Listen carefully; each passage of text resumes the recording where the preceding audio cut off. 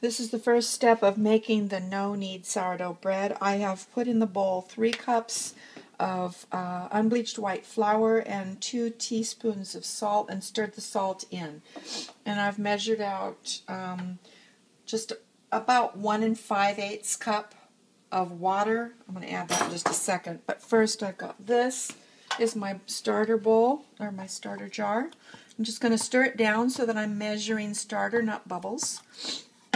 And I'm going to measure out a good 1/2 cup to 3 to 2/3. Just kind of, it's the consistency of, it's a little bit pourable, but not stiff at all. Okay, so I'll put this in the bowl. And add the water.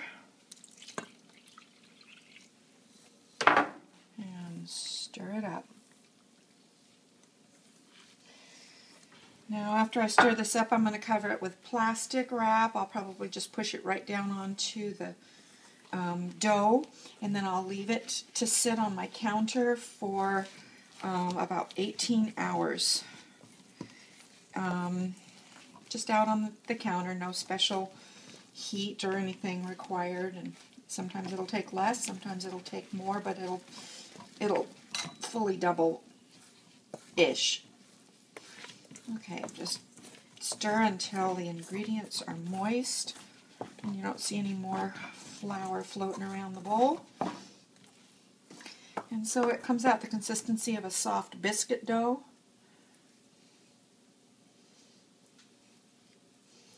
See that consistency? And I'm done until the next step. Okay, so this is step 2 to the No Knead sourdough bread. I started by preparing the baker. In this case, it's a deep dish stoneware from Pampered Chef, oiled and cornmeal sprinkled in the bottom. Now I'm going to heavily flour my surface. Don't skimp on the flour. You can scrape it all back into the bowl later. Better than having the dough stick to your surface. Don't leave any holes.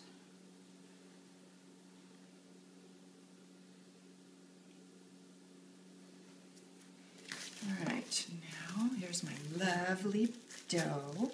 See, it's very sticky still, as it should be. Kind of a soft biscuit dough consistency. Scrape it out onto your floured surface.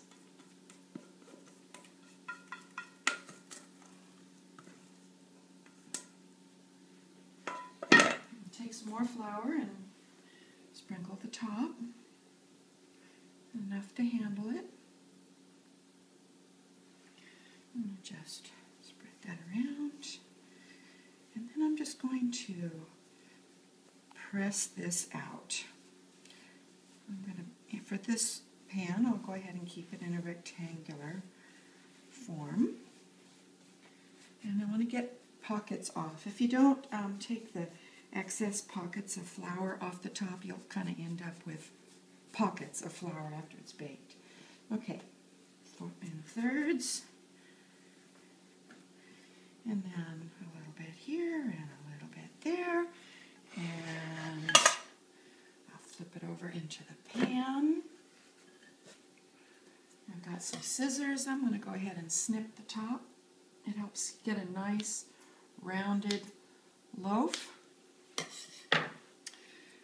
In the rising process, I'm going to allow it to rise for 30 to 60 minutes, covered in a cold oven.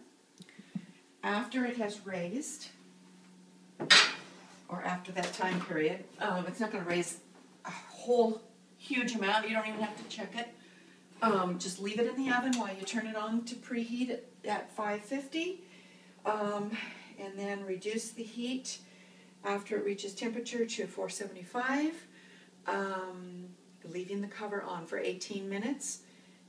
Then remove the cover, reduce the heat to 450, and bake another 18 minutes, remove from the pan, and you're good. Happy baking. The bread is done. Taking it out of the oven. Isn't that beautiful? All right, and it should come immediately out of the pan.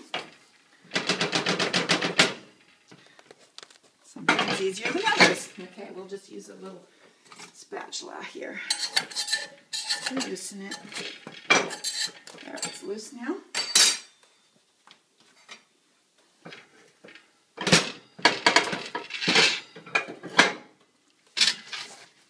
And let it cool for about 15 minutes before you cut into it.